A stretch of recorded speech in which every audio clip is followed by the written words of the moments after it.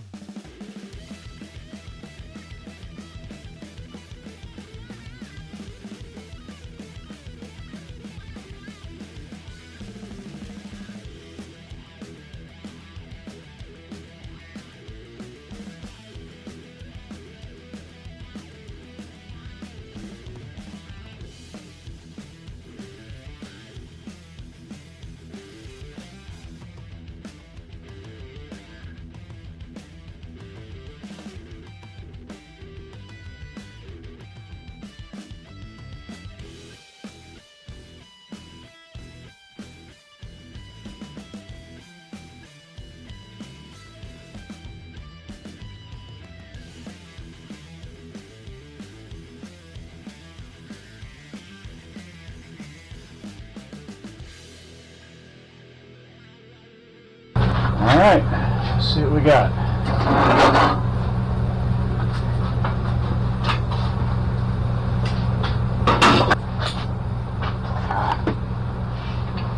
Hoses and cords are going to kill me.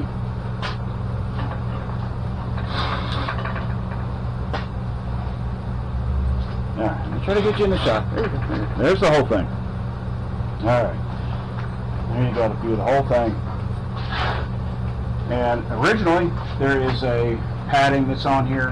It goes all the way across. I didn't put this on the other side. I just put extra sound deadening material when I put it together, which is the same thing I'll do here.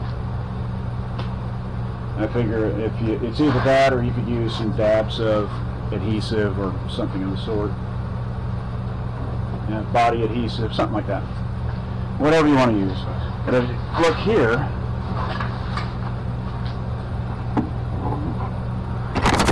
alright, now you see this piece here. This is why I left it, because the mount, this actually is the mount for the vent window. And as you can see, this bolt is broken off.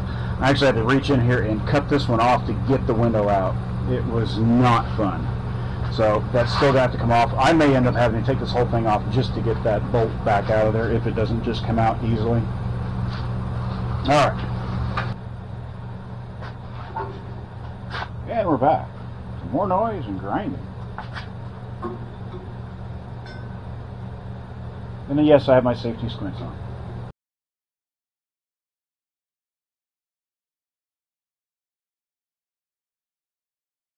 Now what I'm doing here, I don't know if you can see it or not, but it'll start to change color in there. Just keep, if you can't figure out where it is, just keep grinding till it starts turning blue.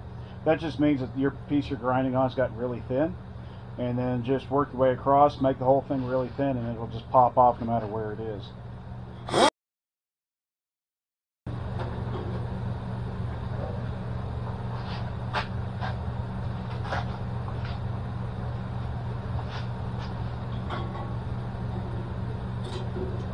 Just like that.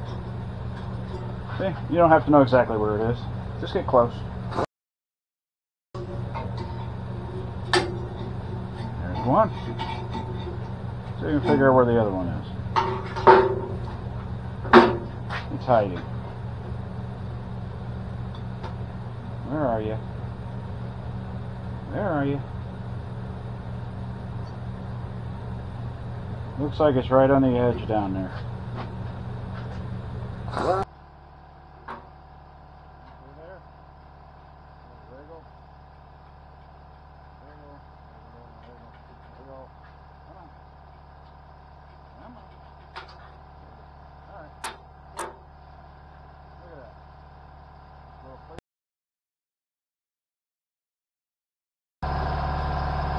I don't know if I mentioned this before. The reason I leave this on here is because that will set my gap here. Even though I have it written down, it's going to set my gap for when I put the door skin on. Whereas the other side I had to cut it loose. It was more of a pain. So this here is like basically that's ready to go where it is. You just clean it up and then we'll curve around it. We'll have our two holes. We'll weld at an angle through here and we'll come back and clean it up. Now this one here is that piece we left on earlier. It's got to come off as well.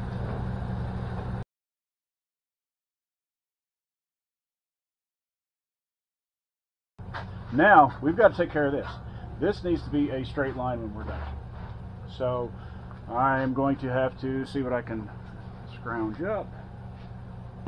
And I'm going to have to build something that's going to go from somewhere over here, somewhere in this area, across here, and then a bridge to hold to go here, and then to grab here and pull this back. And we got to go a little bit further. And with this being a curve here, it's going to be interesting. It's probably going to. And this, the inside of these panels has a texture to it, kind of like naugahyde. And I would probably going to have to tap this little bump down with a hammer. So what will most likely happen is I will probably end up losing the texture on this door, which is not uncommon. It is what it is. It has that naugahyde look to it. Nagas went extinct back in the 60s. They hunted them to death, and yeah, they're gone. So no more Nagas. So it's kind of hard to replicate that these days. So we'll pull that. I'll pull that out, and we'll tap that down, and that'll be the next step. We'll get that straightened out. All right, we're back, and I've scrounged up a piece of 2-inch square tubing, a couple of 2x4 blocks, C-clamp in there, and that's where we're going to start. See if that'll work. Well, let's just see if we can get any movement out of it. See if we can get this to start to straighten out. The passenger one is essentially a perfect straight line on here on both planes, this way and that way. So yeah, let's see what happens. Let me give you guys a bird's eye view. Clunk, clunk. Yeah, I know. All right, let's see what happens.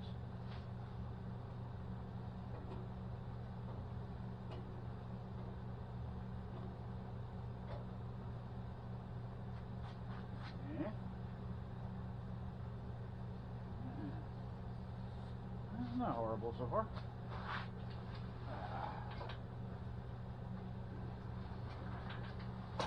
Prop this up like this a little better. Well, if it would stay there, that actually looks better.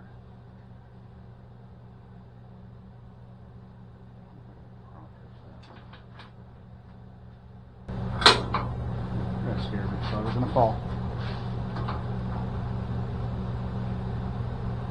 Wow. If that could stay right there, that's almost perfect. Well, you guys just don't get a first-hand look, sorry. I'm new at this.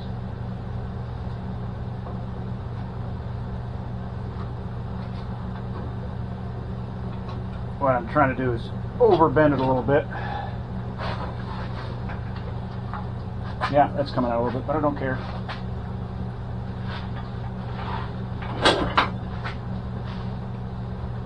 Let's see. I got a straight edge here somewhere. Alright. Let's see what we got here.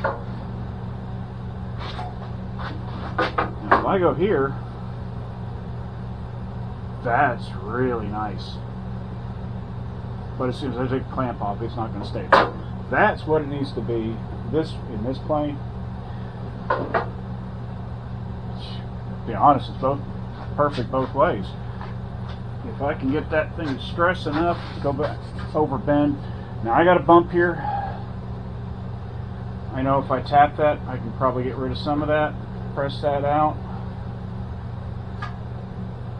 Let me try one little thing that's worked a few times. Not the right way to do it, but it works. Instead of a body hammer, a dead blow hammer. You still get the bending in the metal, but you're not going to get as much distortion due to the hammer itself. So, can you guys even see anything I'm looking? No, you can't even see. So I'm sorry about that. Alright, there you go. Alright, so now, as we're sitting, we are straight this way. We're straight in both planes, as it's clamped up. I like it. But, still got a bump there. You guys can't see it, but I can feel it. I can't even see it. But there's a bump right here. So what I'm going to do is normally you take a body hammer on that. But I'm going to use this dead blow and see what I can do to tap that down.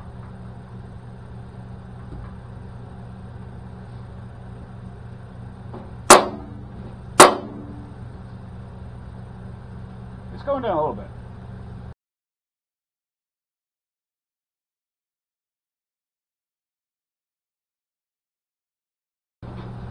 And if you guys backed up a little bit, you can see the whole thing at the same time. What I'm going to do real quick here is I'm going to put this back in here a little tighter. I'm going to pull this up a little more and let it go. So, let's see how much we lost